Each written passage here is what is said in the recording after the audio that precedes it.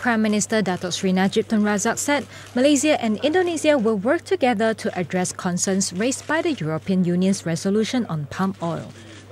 Najib said both countries agreed that the EU resolution is discriminatory and should not proceed as it will affect the oil palm smallholders.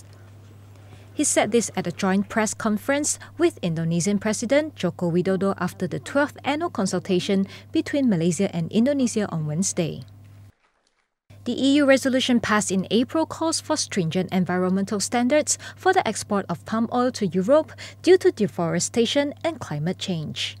Meanwhile, both leaders have also agreed to release all fishermen detained by Malaysian and Indonesian authorities for encroachment as soon as possible. Kami berdua, Presiden Indonesia dan saya bersetuju bahawa nelayan-nelayan yang telah pun ditahan oleh kedua-dua negara berdasarkan pada tangkapan bahawa mereka telah melakukan pencerobohan waktu mereka melakukan tangkapan ikan.